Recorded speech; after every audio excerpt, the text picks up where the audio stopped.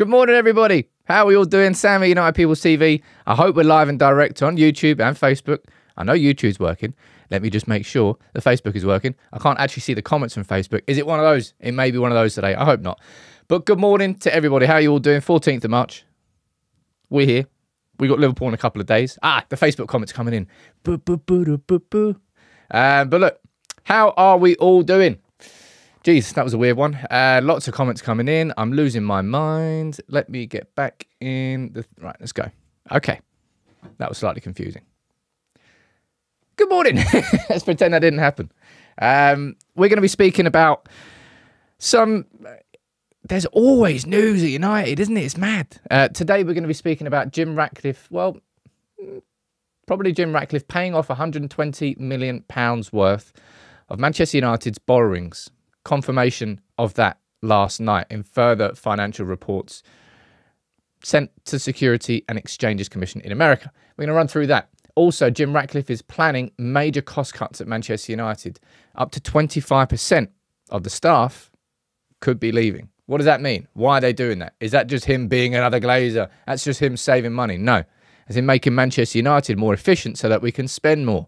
That's going to be part of it. We're going to speak about Marcus Rashford and PSG. Probably not PSV. Don't think they can afford him. We'll speak about Lisandro Martinez and an expected return date against Brentford, which is exciting. And also a little bit more about that Argentina stuff, which I'm still quite annoyed about. And there's lots of other stuff. Barcelona and Greenwood, Anthony being sold, and maybe a new head of recruitment name. Lots to run through. Let me know where you're watching from. Where you're watching from? I've been all over the shop this week. We'll be back to normal next week, hopefully. Good morning to everybody. Who's here from the member gang? Garlic Bread Man, good morning to you, man. Mania, Josh, we've got Gungshi. How you doing, man? Ian, you're there too. Anuj, Wendy, Carl, lots of mods here. How you doing, guys and girls? Sam, man, we've got John. Ant, you're up there. Poz, we've got T. We've got Paramount, Lone Wolf, Franklin, AJ, Ebifemi. Who's on Facebook? Now that everything's working properly. Carl Barkley, good morning to you. Thomas Hayes, Odame. We've got Agu. Let's get a couple more names. We've got Osan and Wayne. Good morning to all of you. Thank you for tuning in, as always. Fire in your comments, fire in your questions over the next 45 minutes, 50 minutes or so, and we'll run through all the latest United news to bring you bang up to date. And also, I want to start, as always, with a little conversation about other things that happened around football last night. Anybody watch the Inter Atletico Madrid game? I really enjoyed it. I thought it was a really, really good game of football. Inter, I like watching Inter under Inzaghi. I've watched a couple of games. I haven't watched mad amounts. I really wish I had more time. More time to... It's like you can't possibly... It's like... I can completely understand why Ten Hag is sort of... I don't know why I'm comparing these two things, but it kind of makes sense in my head. Ten Hag having to do the recruitment and the coaching and all these things. If you do all of them, you can't possibly become a master at anything because you're spreading yourself. And with United, I want to properly look in depth in every single player that we are linked with every manager who could potentially take over. Inzaghi, one of those managers. De Zerbi is another one of those managers. Who else has been linked? Nagelsmann. But it is impossible. Anyway, last night it was enjoyable to watch that game. I thought it was a good tactical battle. But my word, they were poor penalties. My word, they were poor penalties from Inter Milan. Alexis Sanchez. Every time I look at him, I just remember how bad that signing was for our club. And I say every time I speak about him, by far and away, the worst signing we've made post-Fergie, and we are still reeling from it. Gungshi, my Don, how you doing, man? Still not on the Discord. I think it's because you want to keep yourself private. That's your choice. But thank you so much for always helping the community. So that happened last night. And also, this happened last night. Jadon Sancho getting a goal after 3 minutes, I think it was. Something like that. For Borussia Dortmund. Looked like he was enjoying himself. One man of the match. Dortmund went through, beat PSV, and they're in the round of, was it, Quarterfinals now, into the last 8. Good. Everything about that is good. Good for Jadon Sancho. Going out there, enjoying his football again, and looking far more like the Jadon Sancho that we go, well, okay, well, where are you? Good for Jadon Sancho. Good for Dortmund. They've got a player that makes them better. Good for United. Because that means we need Jadon Sancho to put himself, not in the shop window, but we need Jadon Sancho to prove to people that just sign him, right? This isn't, I don't, well, I do, it's the internet, right? Just people thrive in certain environments and what they want, and people love trolling. But I don't understand how any United fan has any sort of energy to use that game last night and go, wow, Ten Hag's made a mistake. Oh, I can't wait for Jadon Sancho. Like, sod that. Capital S-O-D, sod that. Don't want Jadon Sancho back at my football club.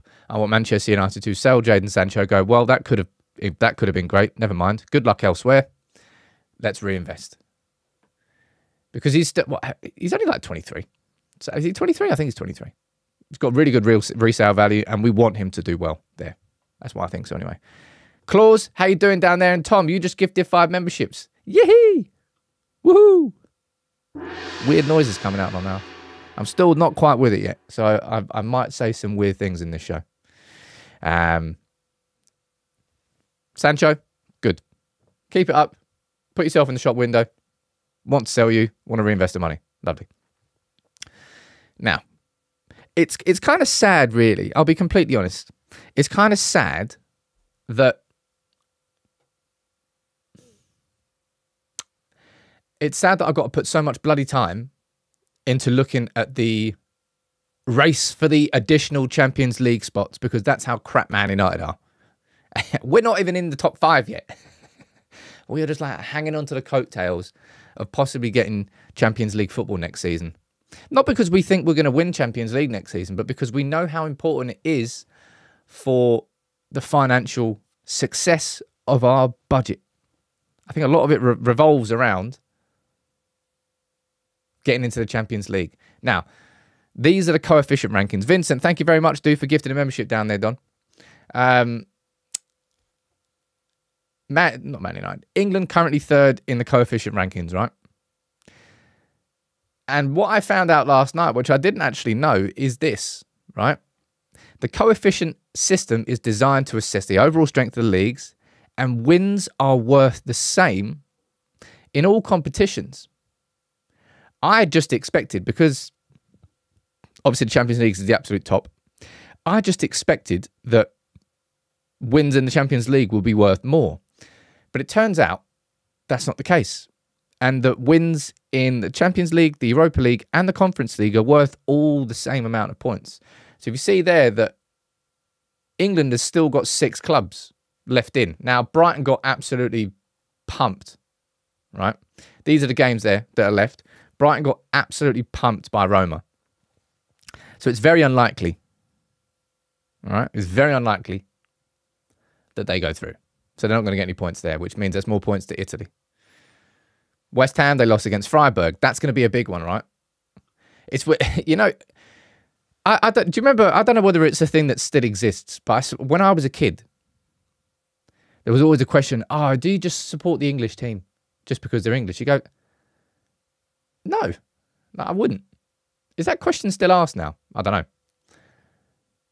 But definitely that game between West Ham and Freiburg, United fans have got to be sitting there, come on, West Ham, do the job, right? Do the job. So basically, we're all sitting here supporting Villa against Ajax. We're supporting West Ham against Freiburg. We're hoping that Arsenal and City can get through to the semi-finals and then both collapse. That'll do. I'm fine. You can enjoy a semi-final if you want, but no further than that. Thank you very much. Off you pop. And Liverpool, who gives a toss what they do anyway? They can just lose the final. That'll be fine. But yeah, that's the rankings as it stands. And the top 2, get an extra Champions League spot. That means if England finish in that top 2, 5th spot will get a Champions League place next season. And you're saying you don't want Champions League football so we can focus. Now, sod that, mate. Give me Champions League football. We need it. Well, we need it for the finances more than anything. I don't know, wow. We're some way off winning the Champions League. But let's be completely honest. Anything can happen in the Champions League. Look at what happened when Chelsea won it. Anyway, that's the Champions League out of the way. Let's move on to a very interesting talking point this morning. Because the big D, debt, is probably one of the biggest buzzwords for all United fans around Jim Ratcliffe, around Ineos, and around the new ownership. What's happening to the debt?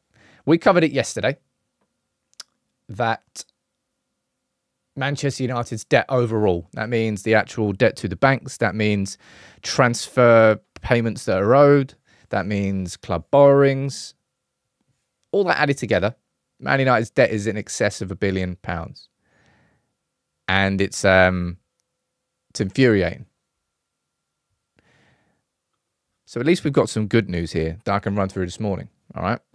Manchester United have cleared £120 million worth of club debt following Jim Ratcliffe's investment.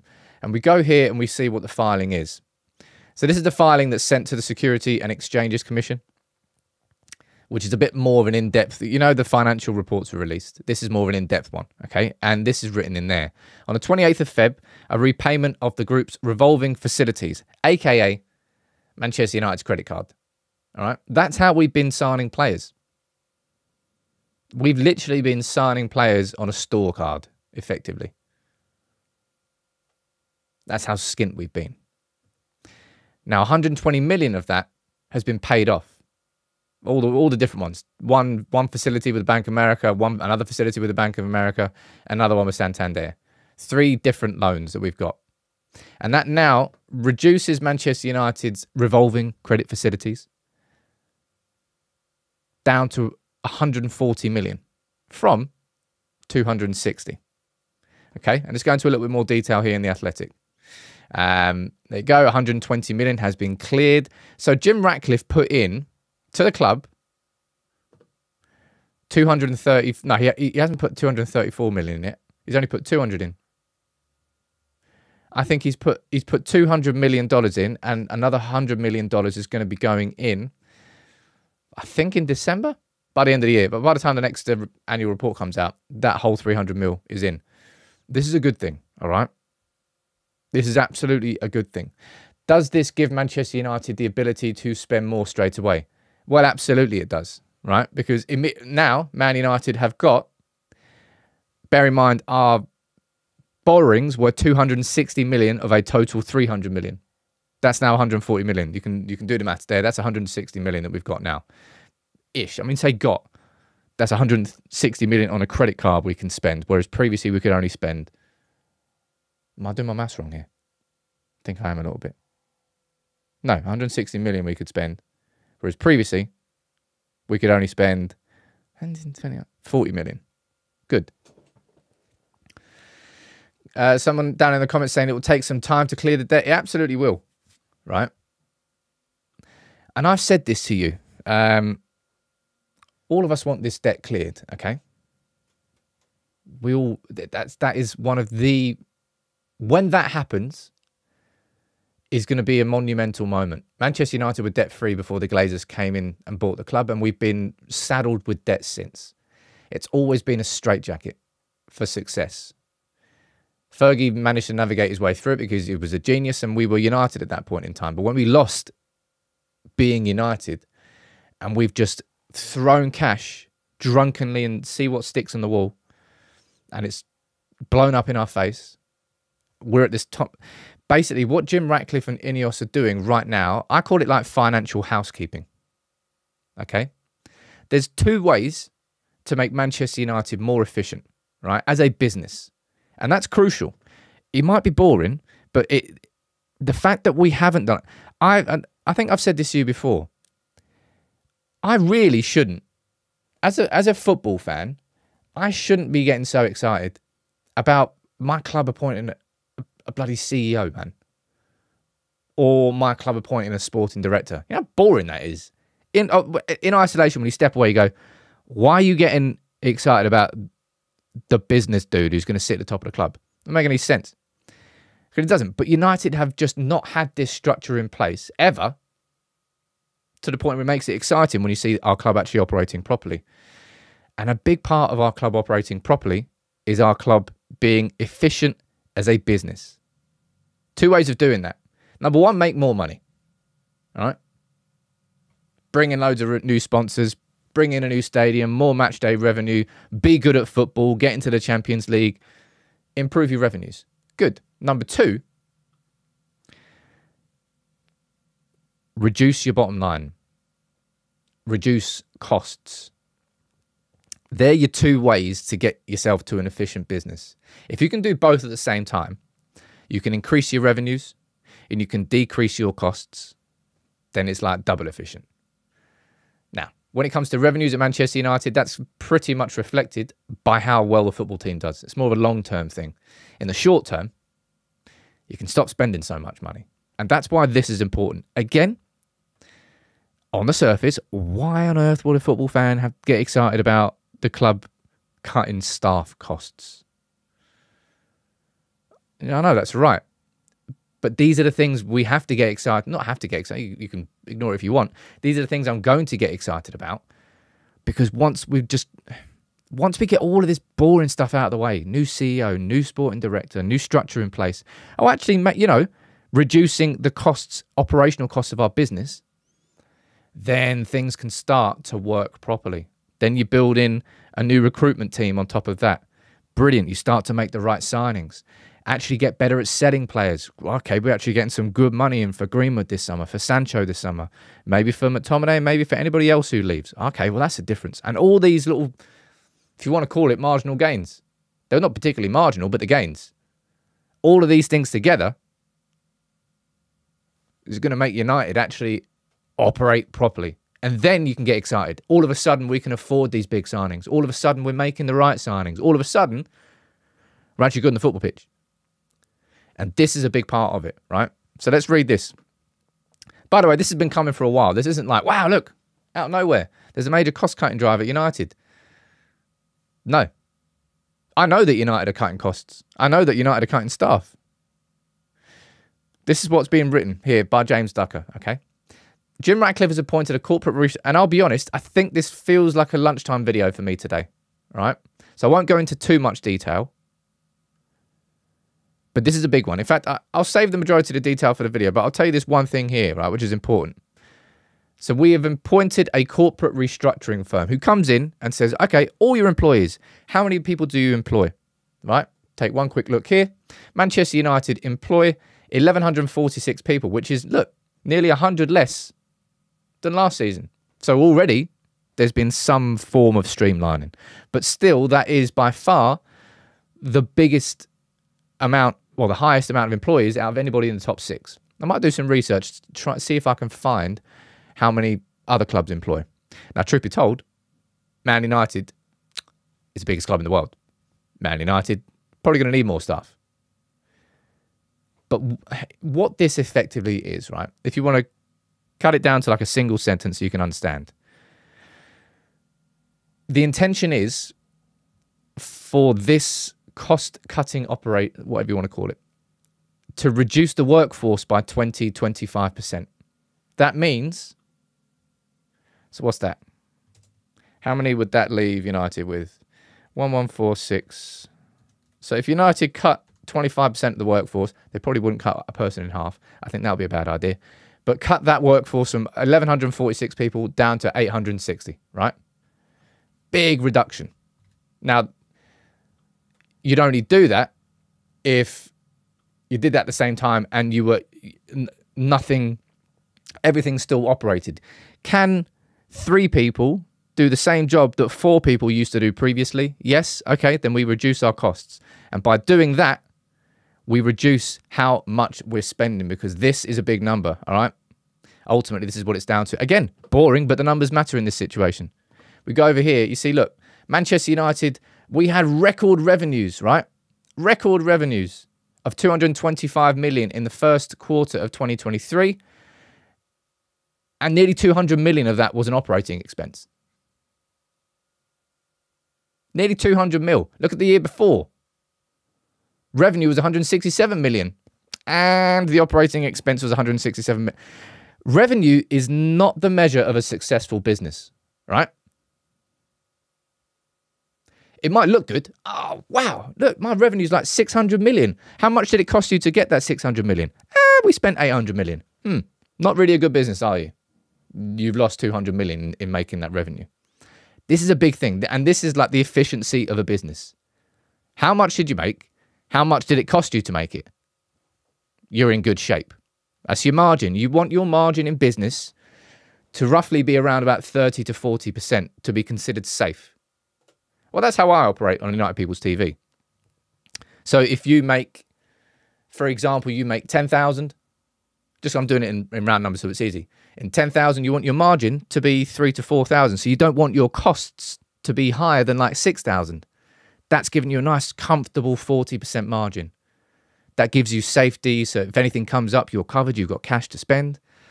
This is what an efficient business does. Now, Man United's margin there is not high. Man United's margin the year before, they lost money. Man United's margin there, I can't be bothered to do the numbers in my head quick. Is that what, 10%? Roughly 10% margin. And I've just told you, I think a safe margin for a business is like 30 to 40%. This is the thing that Ineos, I have complete and utter confidence that they're going to do this right. Right? We don't even have to worry about whether they do this right or wrong. They will do this right. They're billionaires for a reason. This sort of business stuff is really their bread and butter. So making, as I said, if the efficiency of making Manchester United a proper football club from a business sense, making more money, increasing your revenues and reducing your costs. And that's what this one's for. And I'll be interested to see how big and wide the cutting is. If you reduce the workforce by 20-25%. Anoj, my man, how you doing? Gifting 5 memberships. Who's the 5? Wait for the gong. I can't tell you how happy I am these gongs are just working properly. Do you remember how much hassle I was having? Apparently all the hassle I was having around the software is because I'm using a Mac. I love the Mac. The Mac is brilliant for everything that I do editing-wise. But when it comes to streaming, it's not so good. So I think in the future, I might have to create a dual computer setup. And then I'd need everything plugged into two. It's complicated and it's expensive. But that would be the next step for United People's TV in terms of the studio. What are you saying down here in the comments? Let's read some of your comments out. In fact, no one's really... the comments have gone a bit like... I apologise, right? You might find this stuff boring, but it's these things which are going to make the big difference to our football club. One thing at a time, correcting all the mistakes. I called it financial housekeeping. It is fixing the crap that the Glazers have done for so long. They have so much damage, right? So much damage. And that's what they are doing, one thing at a time. Now, interestingly, James from the Muppeteers threw in another name yesterday, and he's fair play to him, man. He's got some seriously good sources inside the club, as kind of consistently has been for a long time. So fair play to him. Throwing in a new name into the hat for the head of recruitment role, and that's Carl McCauley. Carl McCauley, who has kind of followed Graham Potter around pretty much everywhere he's gone. Right? Currently the chief analyst at Chelsea. He was a head of scouting at Chelsea before, and prior to that, he was at Brighton, he was at Swansea, and he was at Östersund. He's pretty much followed him the whole way through. So we've heard Dougie Freedman, and I've got a deep dive planned on Dougie Freedman, but I'm waiting to pull the trigger before starting to produce it because I want to get a little bit more clarity. Dan Ashworth, what's happening? What's happened? It's, as I said yesterday, it's kind of all gone quiet. I don't imagine there's going to be... I don't see how any sort of leaks to the press for Newcastle or United kind of help either of them in this situation. So I imagine they keep it tight. They keep it close-knit. Like, I don't think Newcastle will gain any sort of advantage in negotiations by leaking anything to the press. They want an insane amount of money, all right? And the reason it's insane is because it's not relative to the contract, which it is. So whenever you buy, I don't know, whenever you buy a footballer and they've got a contract and there's a release clause in it, that's reflective of how much that player is worth and how much that contract is. Dan Ashworth, I think, is on somewhere in the region of 1 to 1.5 million a year, and Newcastle want 20 million. I mean, you can do the maths. That's a lot of percent. What's that, 2,000? Somewhere in the 1,500, 2,000% of how much his contract is. And Newcastle are just, as I said, they're acting like a... They're not acting spoilt, because they're not spoilt. They had a plan, right? They had a plan to become the new Manchester City. All right, let's bring Saudi Arabia in. They are the richest people in the world. We'll have no problems. No, this is it. We've won everything. Mark Ashley to the Public Investment Fund. Great, we've got it all. What do you mean we can't spend money? What do you mean there's new financial rules and restrictions? So they're already pissed about that. And then Man United come knocking. And they realise that their project is not what they think it is. They realise that the long-termness of that project is far longer than they think it is. They can't just come and spend all the money. They have to really follow a long path, and that's pissed them off, and they're angry about it. And then on top of that, Man United, as I said, come knocking, and their sporting director goes, I mean, it was a nice idea. I really like it. Good luck, but nah, I'm done. United have come knocking. There's only one place I want to go now. And they're angry, and they're acting angry, right? And they still are. So I don't know how long. I imagine this is going to probably go on for a while, because I think they're just going to act stubborn. I mean, because he's already on gardening leave. They're already working without Dan Ashworth. Dan, you're saying it shows Ashworth is key to their plans? Of course, he was their sporting director, dude. He was leading their plans. He was the chief visionary. So without Dan Ashworth, they have to do a massive pivot. They have to bring someone else in to take all of that over.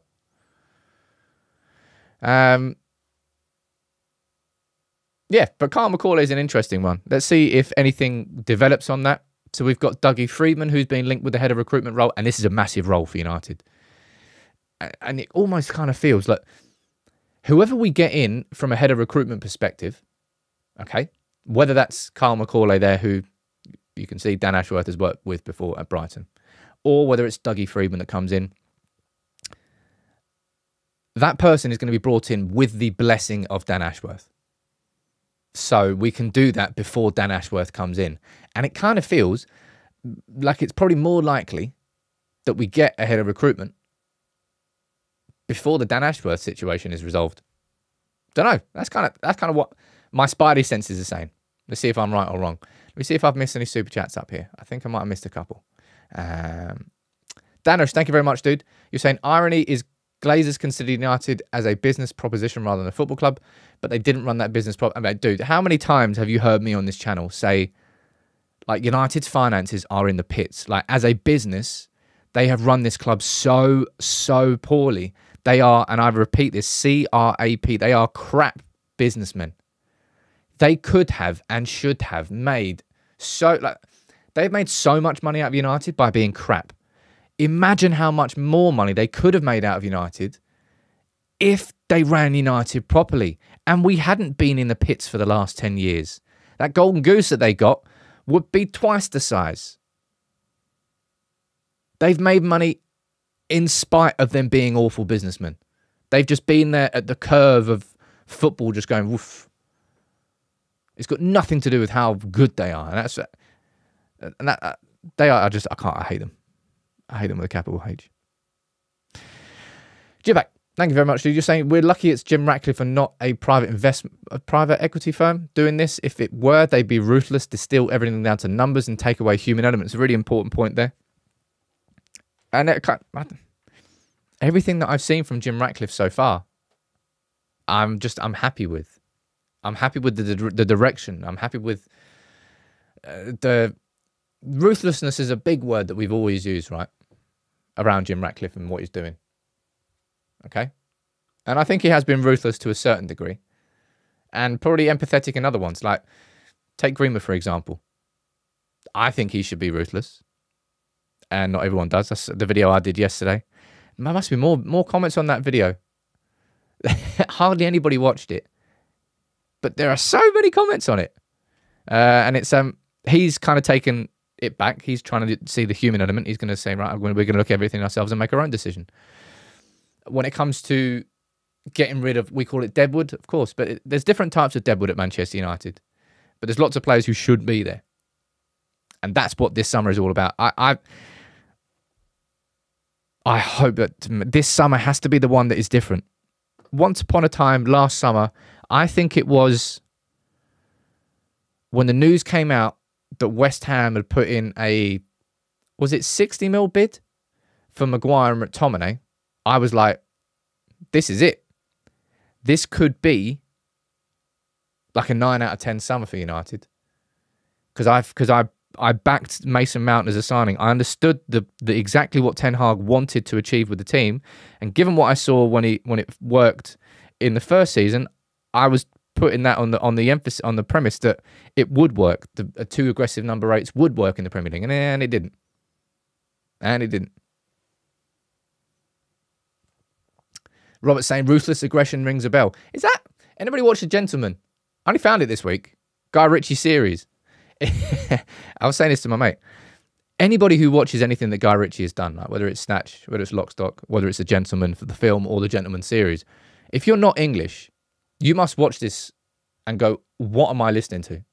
It must be so hard to understand because it's so, just the way that the dialogue is written. It's very localized, a lot of slang and how it must be really hard to follow. I love it though. Akash is saying, oh, geez.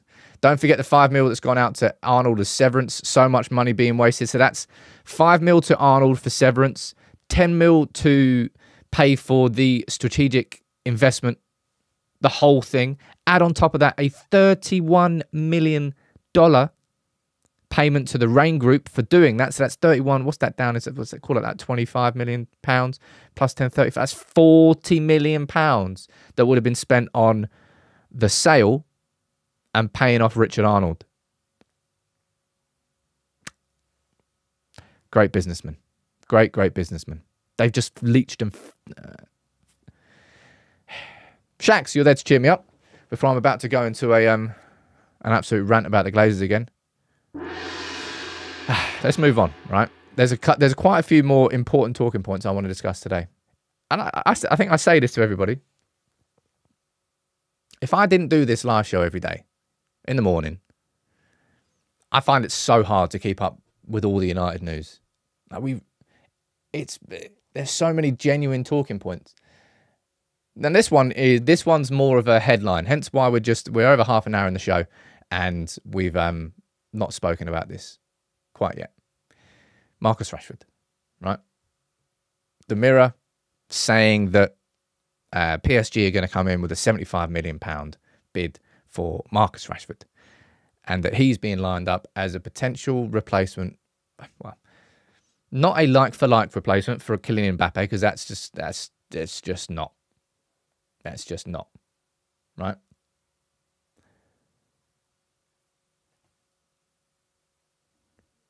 What's your take on all this, right? The first thing I would say is 75 million. 75 million is nowhere near enough. Like Moises Caicedo, how much was he? Was he like 120 mil? Mudryk? I swear Mudryk was more than that, wasn't he? How much was Mudryk? Chelsea signed Mudryk. 88.5 mil. 75 mil. Yeah, good luck with that. Good luck with that. Marcus Rashford you're talking like north of 100, quite a bit north of 100. Grealish for 100 mil. Mudryk for 90. 75 mil for Rashford. Yeah, all right, lads. 75 mil for Moani. Go on there. First thing I'm saying is, yeah, good luck, right? No chance of that happening. But I said this, I think the first time I said it, actually, no, it probably wasn't the first time I said it in public. I said it to James Orcott on the Ripple Effect. And I said, it just feels like just the way things are going that Mbappe to Real Madrid is an inevitability. And that when that happens, PSG are going to be looking, going, right, we need another I suppose, a figurehead. They're going to be looking for either one or two figurehead signings. And Marcus Rashford will be part of those conversations. At 75 million, it's a very easy conversation. Toodle pip. See you later. There's going to be people that are saying, I can see one in the comment, Daniel Stone, sell him for 75 quid. We need a complete overhaul, this and that. Marcus, if you want to get into the horrible sort of business talk of football, Marcus Rashford as an asset is extremely valuable. He's just signed a new long-term contract. He's, 26? I think he's 26. Is he 26? I think he is. Marcus Rashford's 26. Yeah, he's 26. Plenty of years ahead of him. Peak of his career, technically, years-wise, are the next 2 to 3. There's no chance that Rashford goes for that amount of money. Personal opinion on this, right? Personal opinion, and you can have yours, of course. I don't think Manchester United will be actively looking to sell Marcus Rashford, okay? And I don't think Marcus Rashford will be actively pushing to leave Manchester United. I think the only thing that changes, or the only thing that turns Manchester United's head, is the value of any bid that comes in. And I don't think 75 million is enough to even enter a conversation.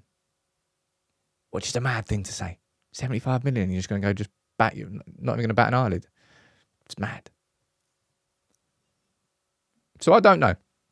I expect PSG to show genuine interest in signing Manchester United. I actually kind of expect them to put a bid in. But at that level, I don't think anything happens. I'm going to go read some of your comments out down here about Rashford. I'm sure they're all going to be lovely. Wendy, you're saying you can't see him going anywhere. Brian, you're saying Rashford's worth a lot more than 75 mil and he doesn't want to leave. If we think Rashford should cost over 75 mil, it will bite us back badly when we try to buy a player, says Alexandria. No, I don't think that's the case because I think United are completely correct. Marcus Rashford is worth more than 75 mil. The market's massively inflated. We can't just pretend that Marcus Rashford isn't worth that amount of money because he's having a poor season. He is. Would any club pay Rashford more than he's on right now? Well, you'd have to go Saudi Arabia for that, wouldn't he? But of course, PSG, remember that they've been, Neymar's left. Messi's left. Who was the other one? Neymar, Messi, can't remember. Di Maria's not there anymore. They've kind of moved away from their failed Galactico model. And they're trying to do something different. So, I don't know. Maybe they just, if Mbappe leaves, they'll actually pivot and go somewhere else completely. I don't know.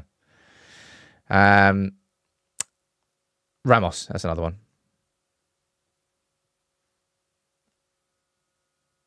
Let's see. Again, when it comes to what I said at the start of the show about financial housekeeping, there's a comment there from Ross, which I think is kind of fair enough. Saying 75 mil plus pure profit, plus getting the wages off the books, it's a starting point for negotiations. And again, as I said, if you speak about making Manchester United an efficient business, then that is a conversation to be had, because selling an academy player does have a massive impact on the bottom line at our club. That's the reason why City were happy to sell Cole Palmer to Chelsea. It's the reason why academies now are, for some clubs, seen far more as a way to sustain big investment in other players rather than, we're going to try and bring through our academy players. They see it differently. They see that as the way to allow you to spend more money. Whereas Cole Palmer, mate, I think I said this the other day, I would love Cole Palmer at United, man. Man. But they don't care because they've got a load of money for him and they could spend it on other players. The Rashford one is an interesting one. And my expectation is that PSG will actually make a bid. Depeche, I'm not saying City are the benchmark, right, in any way, shape or form. I'm saying that this is the way that new financial restrictions have been put in place and the way that academy players and the way that it's structured and the way that an academy sale is almost kind of worth double to your bottom line compared to the sale of any other player, it means that is where the focus is going for a lot of clubs. That's, you know what it is? Like, clubs will always find loopholes, bending the rules, ways into the back door. That's what they always do. And academy players and the sales of academy players is going to be one of those methods over the next few years. City have already started it. Chelsea have already been doing it. I imagine you've seen that United have started to do it now. I mean, we're not getting any money from it, but you've seen in Isaac Hansen-Aaron being sold, or Zidane Iqbal being sold, or looking like Alvaro Fernandez might be sold as well. Man United are now selling players off and getting a 25% sell-on rather than just hoarding players in the hope that they're going to come through. That's a shift that we've started to do this season. And, got a really exciting video coming out soon. I think I've said it to you already. I'm not sure the right day to release it. I mean, I suppose today could work. But the transformation of Manchester United's academy into becoming one of the world's best again. Got Mainu and Garnacho coming through. 2 absolute elite level stars. And there's more coming. What's happened behind the scenes to make that happen? Got a video on it. Really, really cool deep dive. I think you'll like it. Okundi, you're saying there's over 1,000 people watching and only 294 likes. Well, if you can, ladies and gents, please drop a like on the video. It makes such a difference to United People's TV. Now, can I come with some good news here? All right. Some very good news. Lisandro Martinez. We're hearing confirmation that Brentford is seen as the return date for Martinez. That's our next Premier League game. That is 16 days away. That's a quick old... It's not even that quick. By the time that happens, that will nearly be 2 months. We looked yesterday, didn't we? I think it was around about the 5th of February when he got the injury against West Ham. Man, that is a fast-moving season if it's going to be 2 months by the time we play Brentford in 16 days. I'm still annoyed, though, right? I'm still annoyed about this. This idea that Martinez is going to be joining up with the Argentina squad. No plans for him to play. He's finishing his recovery in and around an international camp rather than at Carrington. And I suppose the two things I'm annoyed about. Number one, it feels like if he just stayed at Carrington, it can be completely controlled, measured in-house by to be fair, our club doctors. Maybe we should get him away from him, right? Maybe just get him away from them. I'm looking at this all wrong. This is actually just United admitting that our medical staff are so bad that they'd rather he goes and does it with the Argentina team. Maybe there's some truth to that. But anyway, I think it's just the flying, the unknown. I hope it works. And truth be told, I don't trust our club doctors, Tyler, down there. That's probably why. Maybe this is... I've been looking at this all wrong and it's just dropped on me right now. It's actually better for him to go and do it with Argentina, be around his international teammates, rather than staying at Carrington on his own. Maybe that would be a more beneficial way. Obviously, there'll be more than one player at Carrington. Not every player is going to be going away on international duty. But Brentford. And of course, if he comes back for Brentford, he comes back at a big old time for games. Because I believe... Let me just quickly pull up the fixtures. I think I know what the fixtures are anyway. But I believe after Brentford, we played Chelsea away. And then after Chelsea away, I think we've got Liverpool. Let's have a quick look. Look at that. I spend too much of my life thinking about United. Anyway, Brentford away on the 30th of March, right? 5 days later, Chelsea away. Then 3 days later, Liverpool at home. How United are going to manage this, right? a Thursday to Sunday game. Thursday 8:15, Sunday 3:30. 2 massive games. Given our injury records, given our fitness, it is very unlikely that Martinez comes back after everything that he's done and plays 3 games against Brentford away, Chelsea away, and Liverpool at home within the space of 8 days. So that's going to have to be managed. Varane's going to have to be managed. There's no way that Varane plays all 3 of those games. I don't think Casemiro does either. I don't know how we managed to navigate those 3 with a quality starting 11. Anyway, that's a problem for further down the line. We've got Liverpool to worry about first. Now, what can I speak about now? I've got a couple of talking points here. I'm not sure I actually want to speak about them. I'm not sure I can be bothered.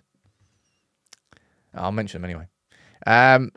The Times here reporting that Barcelona are calling their interest on Mason Greenwood. Atletico is still keen. And I covered this in my video yesterday on Greenwood. And I said, look, this is what's happened so far. Okay, this is what his season's been like so far. This is what the meetings mean between Murto and Hargreaves, and they met in Barcelona with Deco. And then they went to Madrid and they met with Atletico Madrid and they met with Real Madrid and probably met with Getafe as well about Mason Greenwood. And I did my video yesterday and I made my opinion has been very clear on this the whole way through. Nothing changes. Nothing changes for me. I want to sell him. And it's just going to have to go down as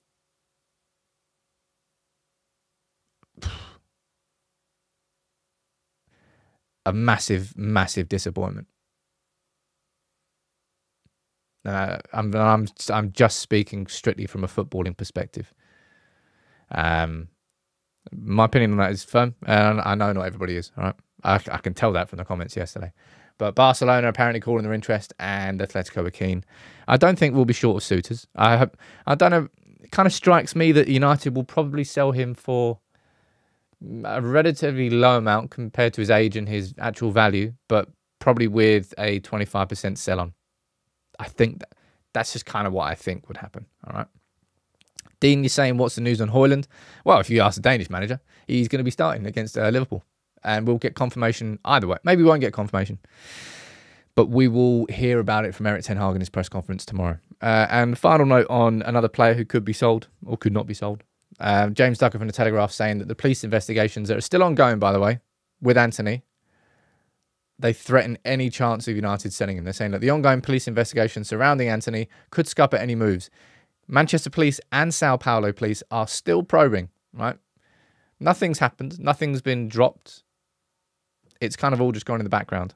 I believe one of the accusers against Anthony dropped the case entirely. I don't know how many more there are. I think there's 2. I don't quite know. And the suggestion is that that might stop Manchester United being able to sell Anthony. I mean, it would, wouldn't it? If Manchester United did our job properly, right? There is a real chance that we would have looked into the character of Jadon Sancho and we would have gone, there's a couple of concerns that we've got. Not from one incident at one club, but from multiple incidents at multiple clubs. As good as a footballer he is, there is a risk that he is very environment dependent, and that's why he's shining in this Dortmund team with Haaland. I think we should be concerned about it. Instead, Man United went after him so aggressively one summer, and Dortmund said, no, you can't have him. We tried to sign him. We waited for a summer. We went back the next summer. Brilliant, we signed him. Jadon Sancho, woo. And then the problems were there since day one. Truth be told, if we did our job properly and due diligence, it might have been a different conversation around Jadon Sancho. And if you're talking about Man United selling Anthony this summer, anybody who's doing their due diligence on Anthony and his character and everything off the pitch as well as on the pitch, there's going to be red flags. Lots of red flags. Don't know. Kind of strikes me that with everything that we've got going on at this club this summer and with the priority orders that we've got, I don't think Anthony will be sold this summer. I think he should be. But I think with the prices that Man United would receive and the offers we would receive, I don't think Man United will sell Anthony. Because I don't think we would get a offer. I'm trying to think of how much we would get for Anthony as an offer. And you just put it down there. I think we could sell Anthony, but Man United would have to swallow like a 50 to 60 million pound loss on him. And I don't know whether, I might be wrong here, because it wouldn't be Ineos accepting a loss. It'll be Ineos going, well, we're accepting that you made a massive bloody mistake before, all right? You're not in charge of recruitment anymore, all right? Let this be a lesson. This 50, 60 mil loss we're accepting on Anthony, this is not happening under our watch, all right? This is going to be the example that gets held. We could loan him out, Shax. That could be one way of it happening, all right? So it's how some transfers, quite a few transfers happen these days. Was it Gonzalo Ramos was loaned to PSG from Benfica? I think it was, with the intention of them paying at the end. We could loan him out with an obligation to buy for X amount. That could happen. So therefore, he's not at the club, he's not on the books, and you delay the concept of selling him. But it depends whether Ineos are ready and willing to accept such a massive loss, because it will impact our bottom line. Last couple of minutes of the show, fire in your questions and your comments. Look at that. Just over 1,000 comments today. That blew my mind when I saw that for the first time. That's how many comments I read through and I try and keep on top of. So don't take anything personally if I ever don't read your comments out. I apologise, but there's a lot. There's a lot coming in. Chetan, honestly, they should put these losses onto the sale of the club. It's just the structure that was and the structure that needs to be totally and completely changed. And maybe, if my puppeteers are indeed correct, Carl McCauley is a name that's going to be thrown into the mix. Dougie Freeman is another name thrown into the mix of head of recruitment. They're the two big appointments that we still are yet to get confirmation of. It's the 14th of March. I hope we get one soon. Head of recruitment and a deal being agreed for Dan Ashworth. What department is in most need of a reshuffle, says Tyler? Well, your top two are obvious. Recruitment and medical. They're your two big ones, all right? It's not just about cost cutting. It's about getting, competent people in who actually do their job properly. So that's a little bit different to this overall concept of a massive cost-cutting drive. Reducing, as I said, Manchester United's operational expenses, which were nearly 90% of our revenue. That's not very sustainable. That's too close to the line. That has to be reduced. So even if we're doing record revenues, we need to pull back on the operating expenses. That's why that is coming in. And it's boring. But these are the things that will make the difference for us. These are the things that's going to make us a club that can actually go and spend money properly. Do you think Anthony and Greenwood situations are similar? And should Anthony be removed from the first team? If I'm being completely honest, yeah. I think Man United should have just... I think he wasn't... At the start, I'm trying to remember what happened. I don't think Man United suspended him. I think he didn't fly back to Brazil and he was left out of first team involvement, like pretty much straight away, which was was that a different take to Greenwood? I don't know if it was whether it was different, but it felt like the right thing to do. And then I don't know at what point he came back. I don't know whether it was after one of the charges was dropped, but everything's still ongoing. I don't know. Just be nice to talk about football, wouldn't it? Wouldn't it? Chris, watching your show while sitting on a balcony with a coffee. Watching over the Old Trafford Ship Canal. Look at that. Big up to you, my man. What a way to spend your morning. That was a good show. That was a good show. I enjoyed that. Lunchtime video today. Unsure, if I'm honest.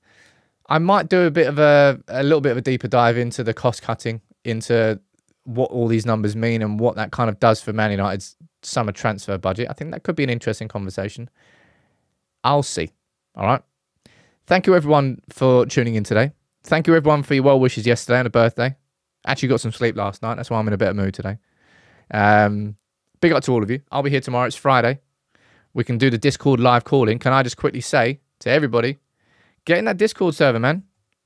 I want to make this Discord the biggest and best Manchester United Discord that there is. You've got loads of great United fans in there doing great things. Like if you go in and look at the transfer news feed, there's going to be dedicated feeds about every single player that you can track throughout the whole summer. There's also the United news section, which Alex does a brilliant job of showing you all the news on a day-to-day basis. It's your like one-stop shop. It's not just a place you go and chat. It's a place you can get all the United news, all the United transfer news, and I'm going to be launching the Q&As. They're coming. And the arm's going to be back this weekend. All right? And yeah, hopefully we'll get the Discord call working tomorrow. So members, you go in that member chat. Big up to all of you. I'll see you soon.